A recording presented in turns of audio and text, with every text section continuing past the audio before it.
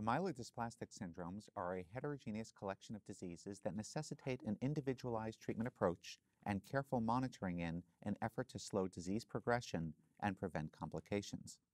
In this OncLive peer exchange, a panel of experts in oncology and hematology will discuss some of the challenges in managing the disease, including accurate risk stratification, complications associated with transfusion dependence, and practical considerations in the use of disease-modifying therapies and stem cell transplantation, and will discuss some of the data released at the ASH 2019 annual meeting.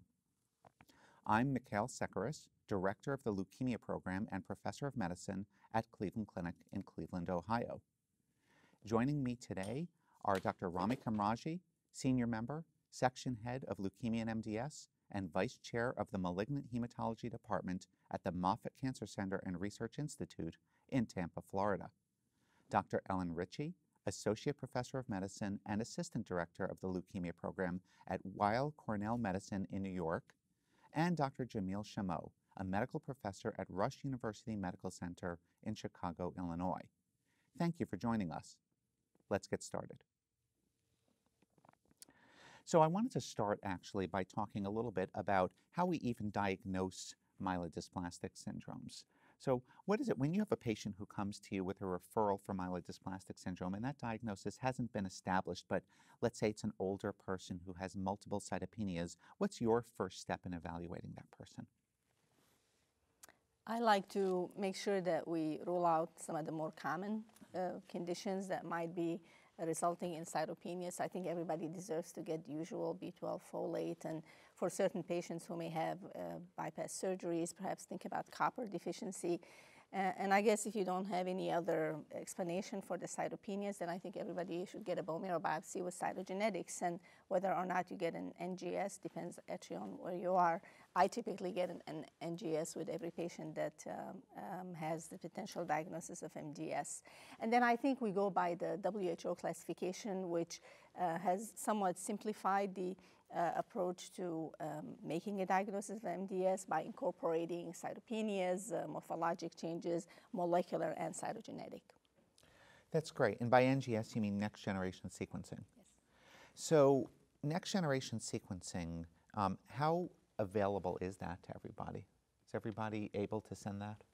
I think that it's available to me very easily, both in our institution, and we can send it out. The complication is, paying for the NGS panel. So when I send an NGS panel, I always worry about whether or not insurance is going to cover that panel for that particular patient. And it governs actually where you can send that particular panel, because I have my favorite places to send NGS panel where I feel very secure in what the results are, but sometimes I have to send it somewhere where I'm actually not familiar with that organization, and that's insurance driven.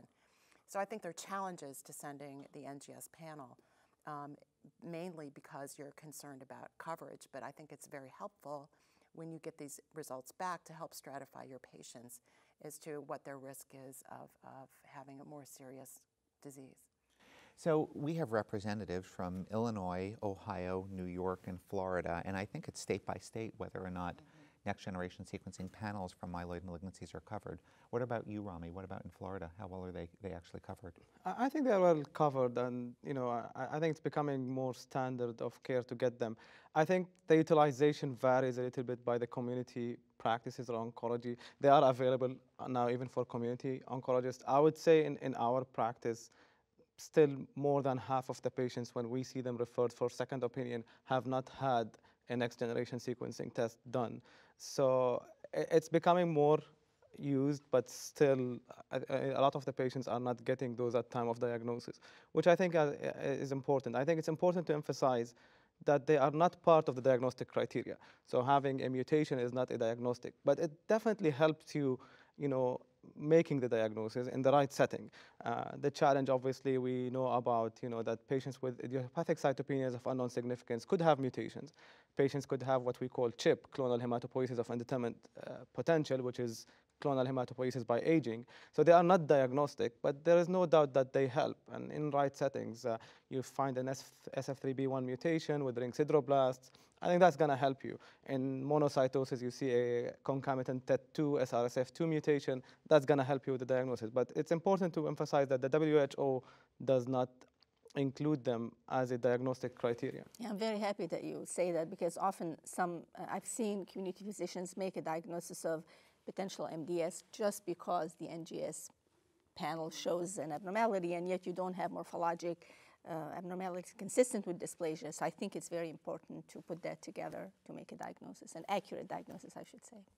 That's a really great point. So there are abnormalities in next-generation sequencing that can be revealed that people acquire as they age, what Rami referred to as CHIP. The DNMT3A abnormalities, ASXL1 and TET2 are probably the biggest culprits that we've been made aware of. But they're also common in MDS.